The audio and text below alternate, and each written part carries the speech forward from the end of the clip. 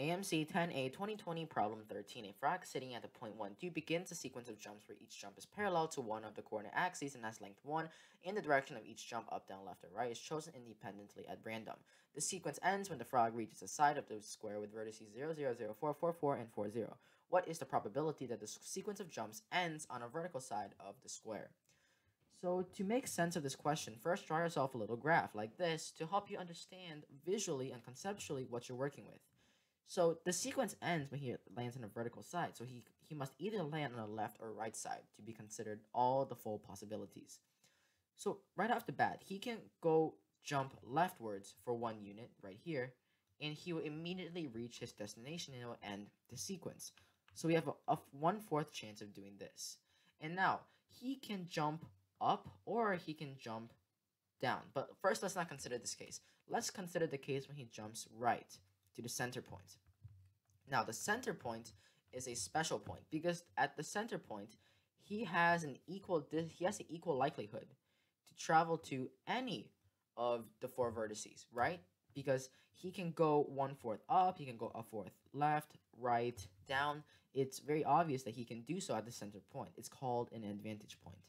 But depending on whether he goes up or down, it will give advantages to going on the horizontal side or the vertical side. And we're trying to care about the vertical side.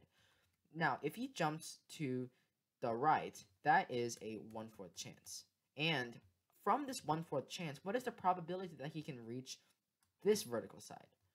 Well, he can jump back after he comes to the center point to the original point that he started out with.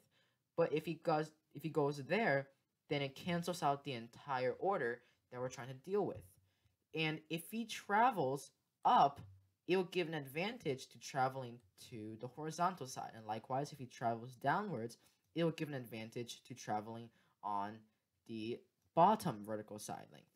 So if he does this, it will not give an advantage to reaching the 2 desired sides, which is the 2 vertical sides.